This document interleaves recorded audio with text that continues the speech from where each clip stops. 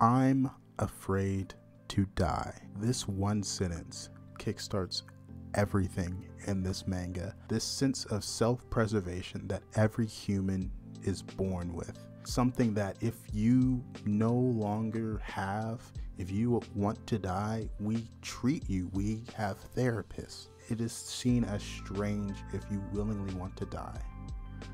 And in this world, we find that this one sentence is cause for concern. I'm just another reader, and today we're reviewing Starving Anonymous 2, or Shokuryou Jinrui Starving Revelation. I hope I pronounced that right. Remember to like, comment, and subscribe.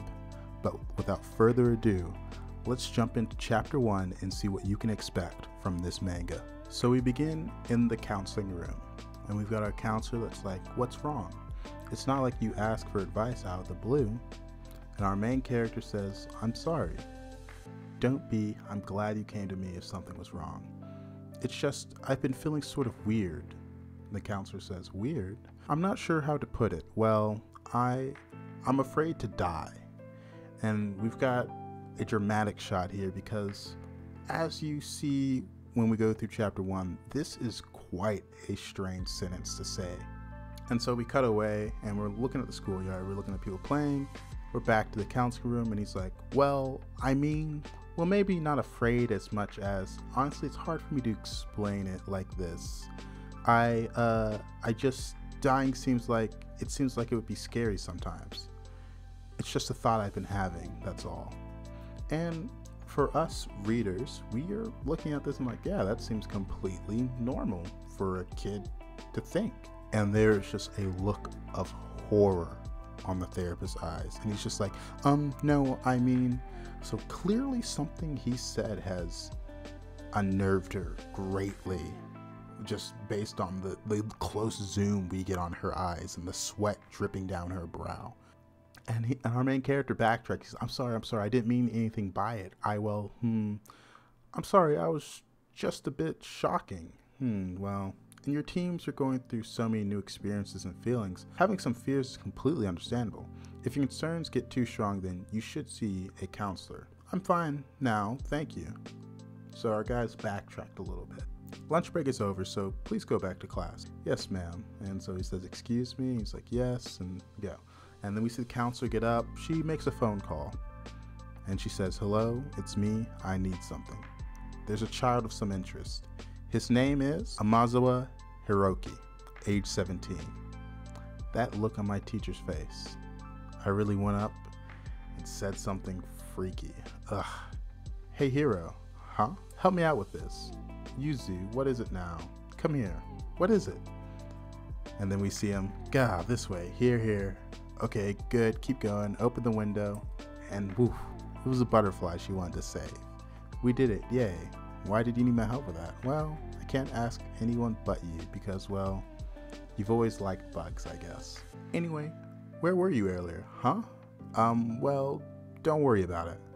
What's with you? Tell me. It's nothing. There's no way I can tell her. If word got out, then I'd lose all my friends, and I'd end up just like Hayoki did. And we see this bandaged individual. Ding dong, ding dong. We got an announcement. Please stay tuned for an important announcement from the principal. All classes should now stop and turn on the class TVs. And we see the principal here. Good morning, everyone. It's me, Principal Takahashi. Today, I'd like to announce that our school is receiving an incredible honor. The result of last month's national physical examinations have been announced. The winner is our very own Class 2-3. What? Our class? Who is it? The next shipment will be Hazunama Yuzu. I am pronouncing these names so badly, but this is clearly a big moment. We've got a nice wide shot and everyone in the class is celebrating that Yuzu will be the next shipment, and we're going to find out pretty soon what that means.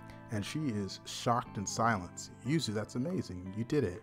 And then our main character is just very shocked. Also, Yuzu had one of the highest taste scores as well. And then everyone's clapping, and the girl's crying, I thought I'd win for sure. There's always next time. And then she's going up to the front of the class.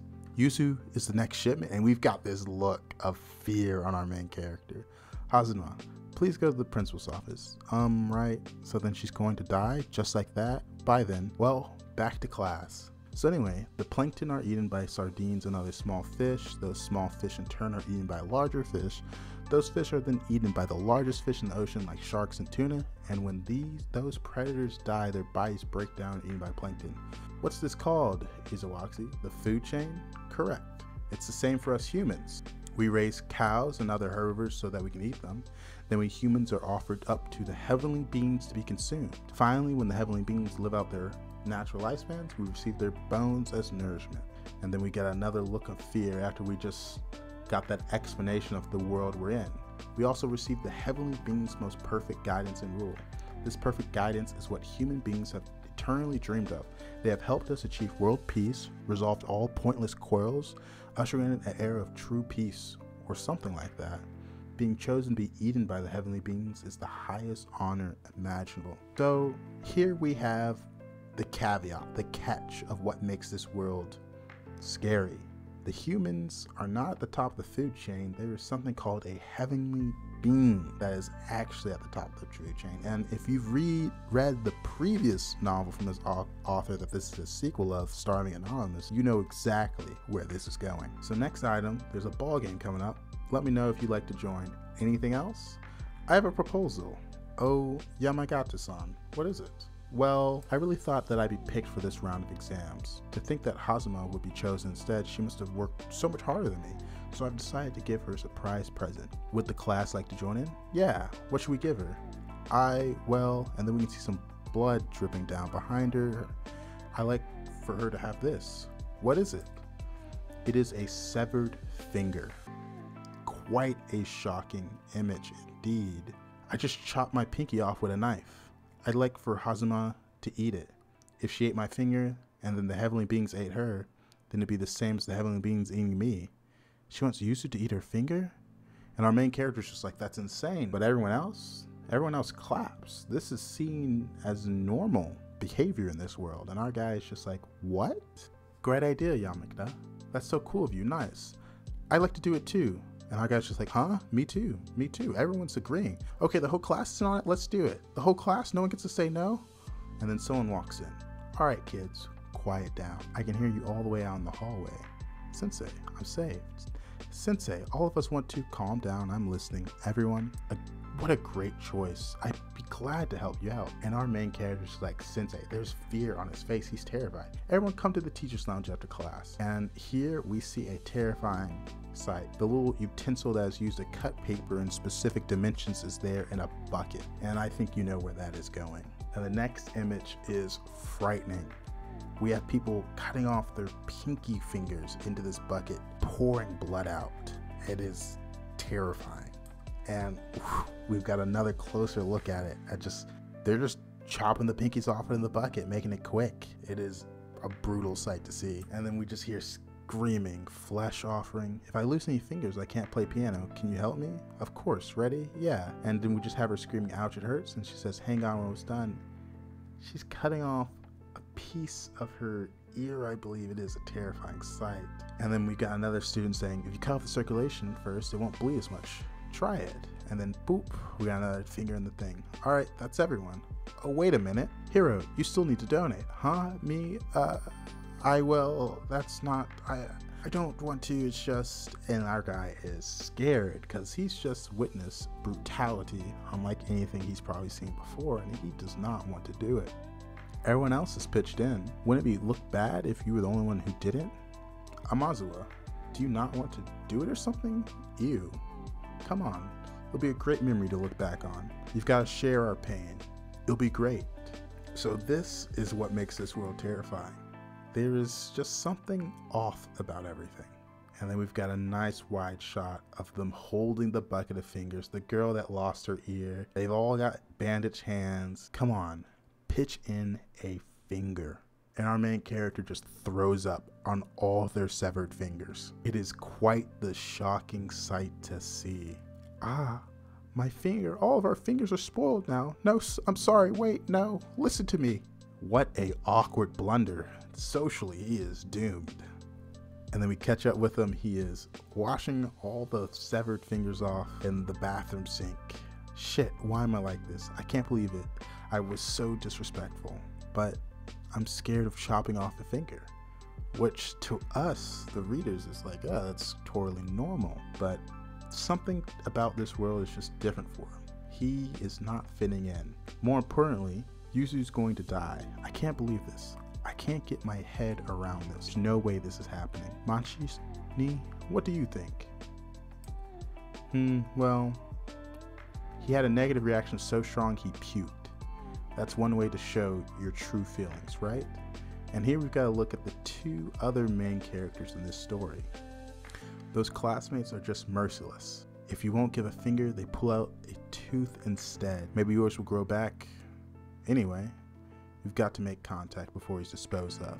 So, being an outsider in this world is a bit dangerous, as we see here. So this is the third manga I have read from this author.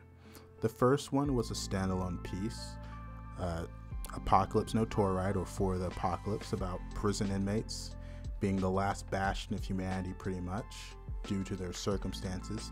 But they were also a cruel breed of people because they were delinquents that ended up in this high security prison so early in their life. The second one, prequel to this current manga that we're talking about today, is not as cruel in the main characters department, but it's more of a mystery of like, why did I get kidnapped? Where am I? How do I get out? What's going on here? This one is more psychological in every aspect because our main character is kind of waking up. He's saying, I am afraid to die. Something that is seen as strange in this world. I hate to use this phrase, but he is no longer a sheep compared to everyone else around him who are going with the flow, who are like, oh yeah, to be eaten by a heavenly being is an honor. But to him, he's like, wait, I don't want to die, I'm scared. And to us, that's completely normal. As I said in the beginning of the review, like in this manga, that one sentence, I'm afraid to die, is what kickstarts a lot of action. And that is very true. We see he's scouted by a group of people that's like, his disgust for this world is so strong. Now, that ostracized from his classmates and society as a whole is something you will really start to see explored in this manga, just how strange has the world become. Because in the prequel, human society was pretty close to ours. It was almost like, hey, this is a one-to-one of what our current reality is. This one is clearly much different. It's almost a isekai in the fact that our main character is just so confused by the world around him and the traditions and the expectations of society. He's just, seems like he's so new to the world. That's probably my only complaint. He doesn't feel like someone that's lived in the world up to high school. He doesn't seem like he's a 16, 17-year-old in this world. He seems like he just got here. That's my only complaint. And I know why it's like that. It's so he's a conduit for the reader, so when things are explained, it doesn't come off as strange or exposition. Or even though it is exposition, it doesn't come off as too much exposition. But I do like this explanation because in his first work, Apocalypse No Toride, that was a zombie manga. It was obvious what it was. The second work, Anonymous Starving, that was body horror. We really saw the artwork come up a whole notch to display just how terrifying the situations we were in. This one, the artwork, yes, is still amazing, but the writing is where we are starting to see the horror come from. The psychological, like, what is wrong with these people? And I really enjoy that aspect. And something to note, compared to the other works, this is the first work that I've read that is not finished.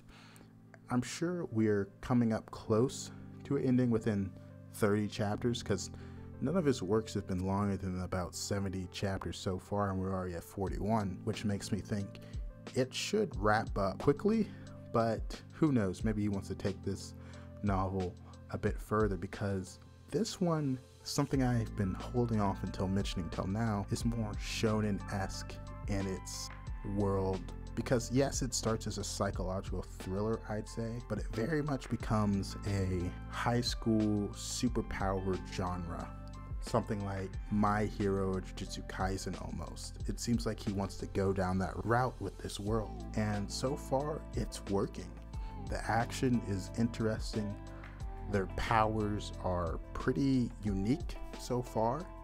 If you are familiar with SCP, it's more of a flesh that hates route, where a lot of their abilities come from biology and the twisting of flesh and blood to do unique things. But if I were to give this a rating, this is probably a 9 out of 10, just because the intro is so strong. The first probably 6 chapters, it is impossible to set down because you've been thrown into such an interesting world. I highly suggest, if you've read Anonymous Starving, that you pick up the sequel, because the ending for that novel was very much a cliffhanger. I won't say it here, but you know exactly what I mean, where that world story was not done yet. There was still much to be told, and we can see that something big happened between these two works. But I'm just another reader. Thank you for watching.